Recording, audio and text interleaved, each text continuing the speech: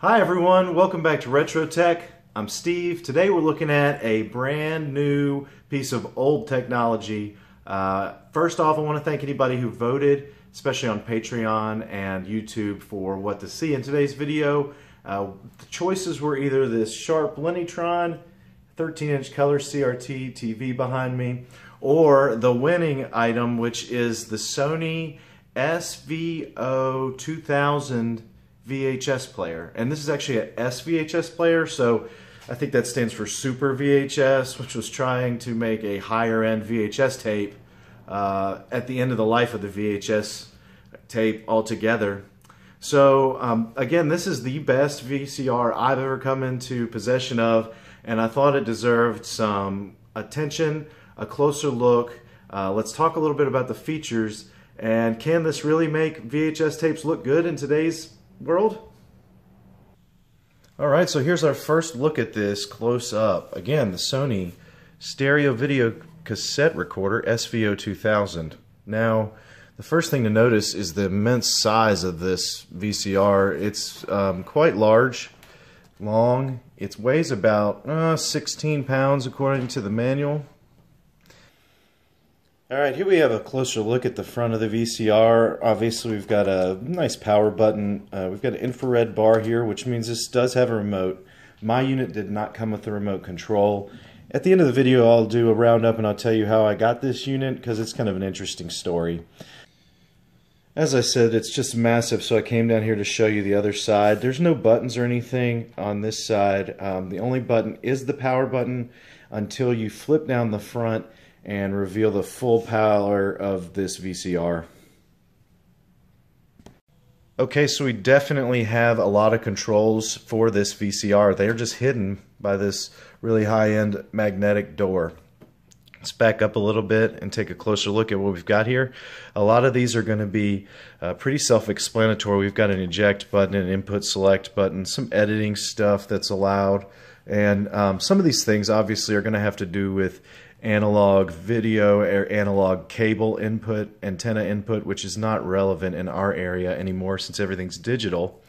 You can naturally record on this VCR. I'll go through some of the features more in depth, but just get a nice look at how high quality all these buttons are. They are very nice, and then you've got this incredible fast forward wheel over here, which I'll show a little bit closer in detail when we have the VCR hooked up for a demo. And this is a great feature when you're trying to search through a videotape and find something, or if you just want to quickly rewind a section of tape to get to a scene really quickly. This is just an unbelievable tool. We've gotten closer to the buttons here, and I want to show this side first. And first off, we've got a couple selectors here that are really nice. We've got an S-VHS mode. You can put on the auto repeat, and when it's over, it will high speed rewind the tape and just automatically keep playing it over and over again until it's told not to. This is the other side of the front of the VCR. We've got some interesting controls here. We've got some inputs for our line 2 on the front here, which is an S-video in, and then we've got stereo audio in, and then of course composite. You've also got some controls here for if you're recording a tape and you want to change the stereo audio levels. You can decrease the left or increase the left and right, etc. I've also got a sharpness control here, which will help your picture either go softer or sharper depending on how it looks and how you want it to look. And there's some other things that we'll need to talk about more in depth and try to figure out if there's anything on this control right here. I believe this should be a volume knob, perhaps for the phones. So you've got an option to add stereo headphones in there, and then you can control that with the knob right there. We've got some other things. Now this is interesting. It's got an inhibit button, and what this inhibit button will actually do is if you want to set this thing up where it's just displaying a videotape and you want to leave it and then not mess with it and not have anybody else to come in and make any changes and it'll just keep playing, you can activate one of these inhibit modes. So you can turn it on where it says off, remote, or key and remote. And all that does is, if it's turned off, it's not inhibiting it in any way. If you have it on one of the other things, it will not allow, for example, the remote to be used. It will not accept any remote signal if that's turned on remote. If it's on key and remote, you can't do anything at all to it. You won't be able to come over here if you accidentally hit a button. It will not stop the VCR from doing whatever it is doing. So you can set it to do something, you could set it to record, and even if somebody comes in and hits a button, it will not affect the VCR at all, which is kind of a cool feature. Lastly, we have a backlight control, which just controls the backlight of this screen right here. When I have it powered on, you'll see some things on this display that I'll go through a little bit more in detail soon. Okay, first off, let's take a look at one of the sides closer. This is our power in. It uses a standard power cable, which is nice, so if you don't have a power cable for it, you don't really need one. You can get one easily.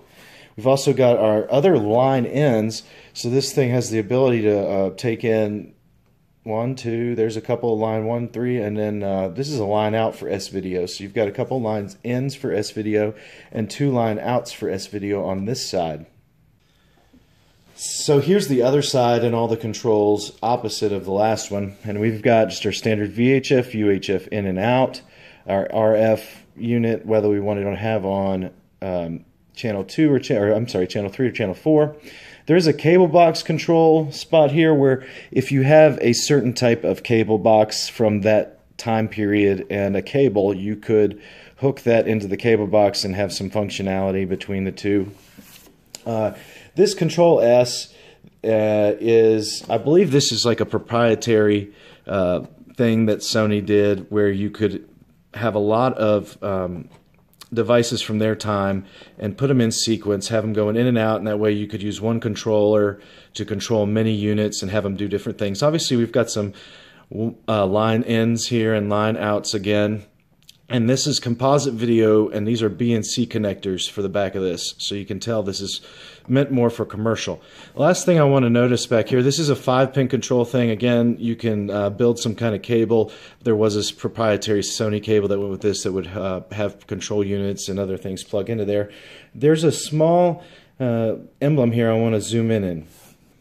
The very last thing I want to show on the back of here is this little emblem that says Faroja, I think is how you say it, Laboratories.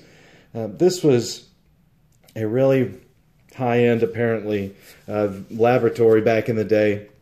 And I read documentation dating back to the mid-90s of professionals talking about reviews on this equipment, and they said that this laboratory was really highly well known for producing something that had really superior video quality. So that didn't surprise me that Sony would use that and have more of a superior video quality on this VCR. So one of the first things I wanted to mention is you do have this nice window for when your player is closed. Then once you open it up, you can see that there's more stuff on the sides that was blocked originally where you can see what is going on. So you just got some interesting things here. Tuner channel 2, so it's just on channel 2, but you can change that by that. I got auto tracking set, so this does have an auto tracker that is very nice.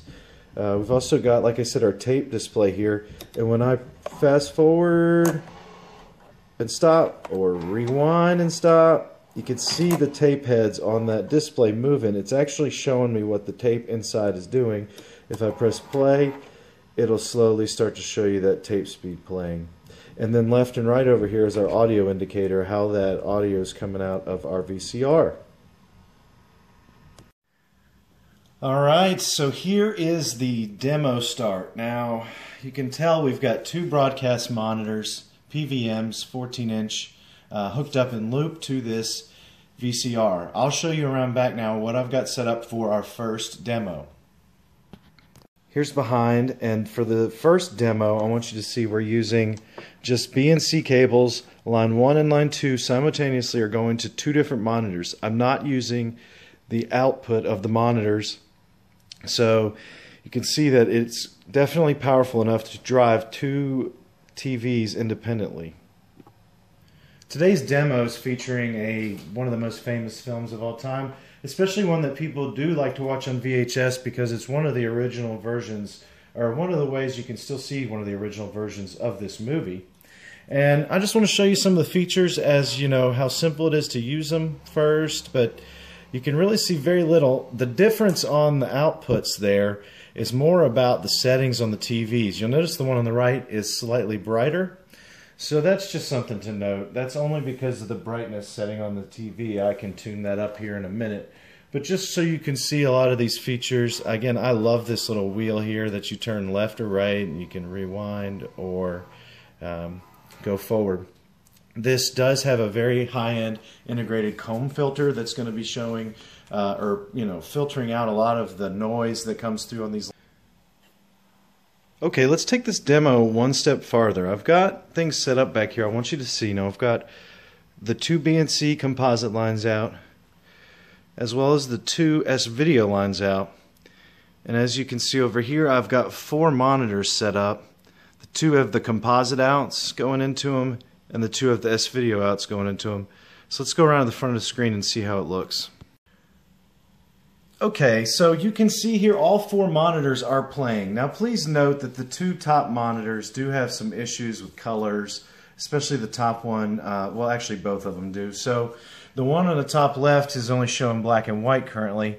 The one on the right is showing color, but it's missing a color gun, so it looks a little bit different than the 2 on the bottom that are correct.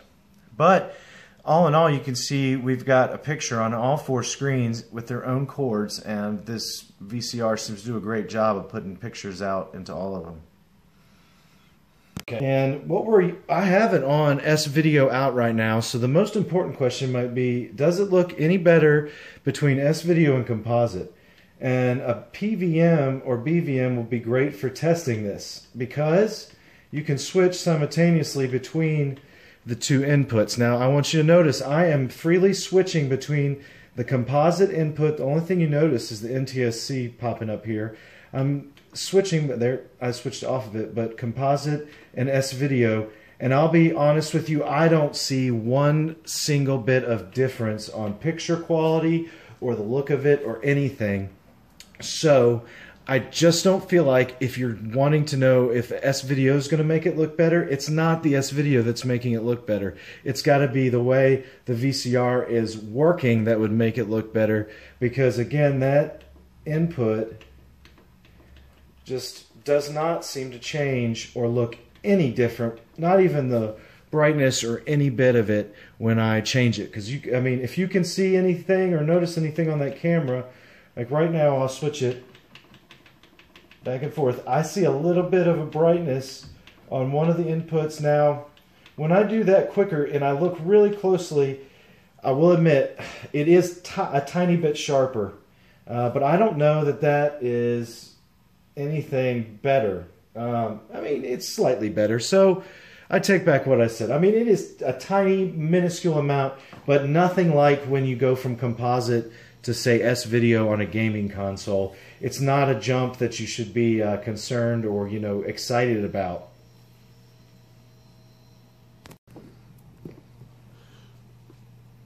Okay, so what are my final thoughts on this VCR? I gotta say, I've owned quite a few VCRs, and this one has by far been my favorite. The functionality to be able to output to multiple TVs is amazing.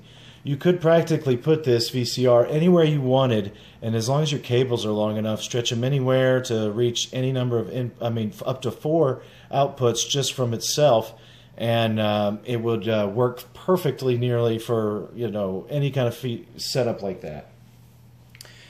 The other thing is I have recorded videos on it. It does a great job, a fantastic job recording movies. You get the chance. I've read through the manual on this, and you have the functionality to record very high quality on shorter tapes, or this does have the capabilities of recording a 9-hour session on a tape in one spot if you have the correct tape and you have it set on the correct settings on the VCR.